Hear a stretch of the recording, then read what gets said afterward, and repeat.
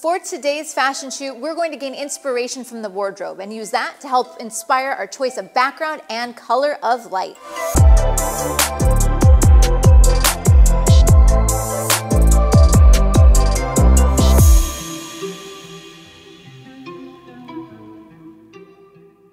Hey everybody, Lindsay Adler here, and when I'm approaching a fashion shoot, I have to figure out where to start. What's my inspiration? What direction do I go?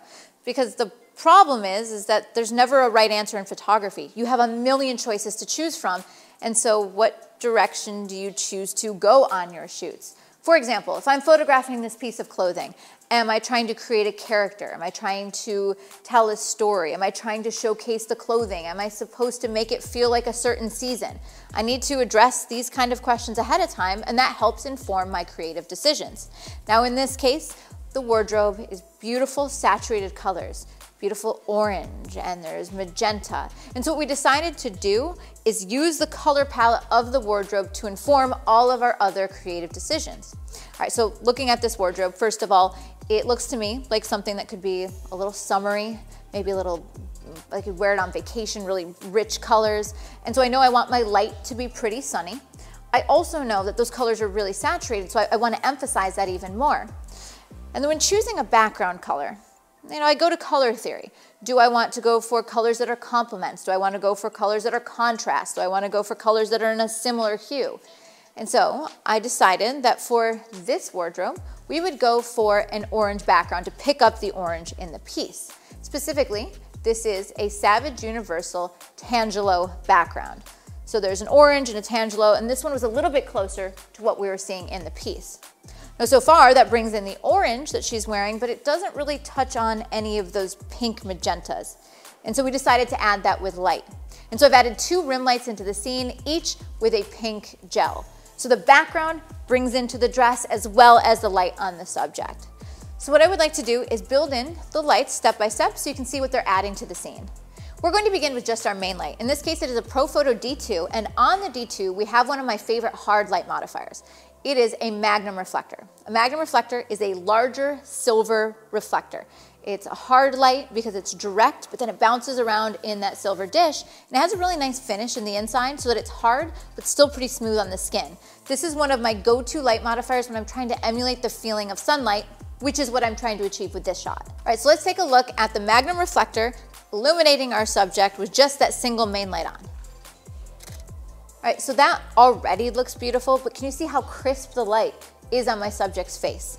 That's what you're getting from the Magnum reflector, but it's still flattering because of the surface inside. Now, the background is looking nice and saturated, and it's clearly pulling from the colors of her wardrobe.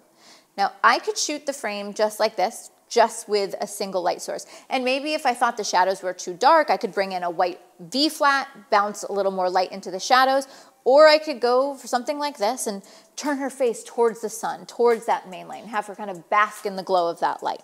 That is one approach, and it would be completely fine to go that direction. But, as I mentioned, I wanted to try to pull in some of the pink tones, pink hues in her piece, and so that's why we've added 2 small white umbrellas, one on either side of the background, and they have a pink gel. So I'm going to turn those both on, and you can see what they're introducing to the scene. All right, so what I want you to pay attention to is the result that these rim lights had on the scene. So first of all, you see a little bit of highlight on her hair with that pink tone, and then you see a rim light of pink on the shadow side of the face. But you'll also notice that the background got a little bit brighter. It's also a little bit uneven. You can see that the light is kind of dappling across the scene. Now, if I wanted to have this be a little bit more even, I could adjust the position of the light and the feather of the light. But I actually think the unevenness makes the shot look a little less sterile. I think it makes it look a little bit more textured, a little bit more lived in. And so I find it to be visually appealing. All right, so got the Magnum reflector, those 2 white umbrellas with pink gels on them. And then the last part of the equation I added, which I already had on, was Black Pro Mist. This filter, what it does is it takes highlights and it makes them glow, it makes them bloom. And so in this case, what I can use it for is if the light catches a highlight maybe on an earring or on her bracelet, you'll see that little glow to it. It also is really, really useful if you have maybe that backlight peeking in the edge of the frame. It'll actually glow it out. I think this makes it look a little bit more vintage and perhaps a little filmic in vibe, which is actually what I'm attracted to as I'm shooting this shot. All right, so let me just show you real quick what that looks like by the use of having this filter on, and then we're gonna put it all together. Great. All right, so take a look at these two shots. In the first shot, you can see that the bracelet that she has on is catching the light, and it's got this beautiful halation, this beautiful glow to it. And in the next shot, I actually came around to the side of her and shot more into the rim light on the left-hand side of the frame. There's a couple things that you see happening, but you see there a little bit more haze and glow, and that's from shooting into the light with the Black Pro Mist. It is technically a little bit muddier, it's a little bit more imperfect. Even the shadows on the background are imperfect, but I think this is giving me more of that vintage vibe.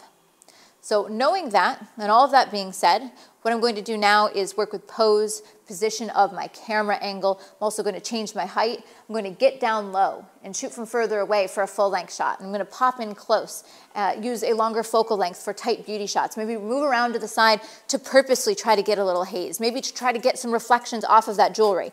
Those are the sorts of things that I'm thinking as I do the shoot.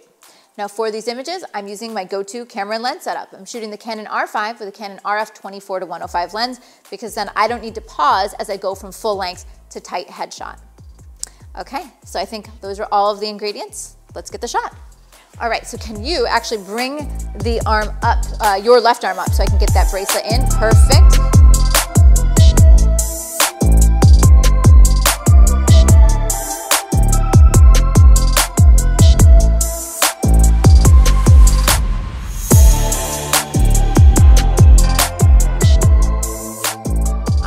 Choice of the background and the color of light really helps to showcase this wardrobe.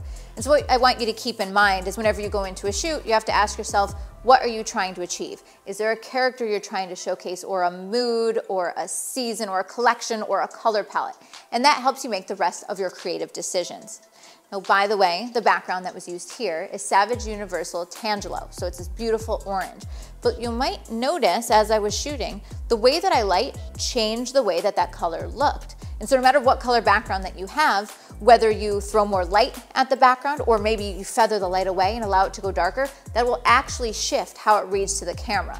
So be sure to experiment no matter what color you have, because the way you light that background will make a really dramatic difference. Now, if you want to see the gear used in the making of these images, be sure to check out the links in the description below, and of course, visit adorama.com. Now, I have many different videos, some of them covering color theory, fashion photography, lighting, and more. So if you've enjoyed this video, be sure to like and subscribe because I have a lot more of these coming your way. See you next time, guys.